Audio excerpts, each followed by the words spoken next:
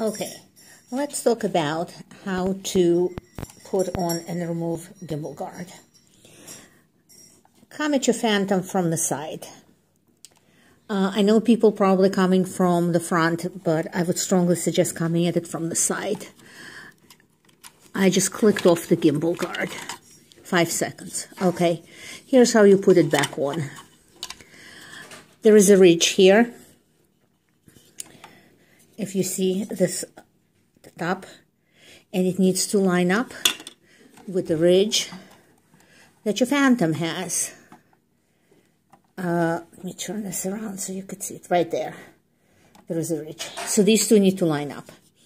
So you take your gimbal guard. There it is, like this. Straighten up your camera. Push it in halfway. Then the trick is to put your Phantom on its side. Line up the two ridges. You see? I'm lining up the two ridges. And I usually use 2 hands to push it in like this. So it was nothing.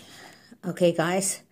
I think we will in the beginning make more of it than there actually is. So again, make sure you see these ridges line up right there when you're putting it on, and come from the side.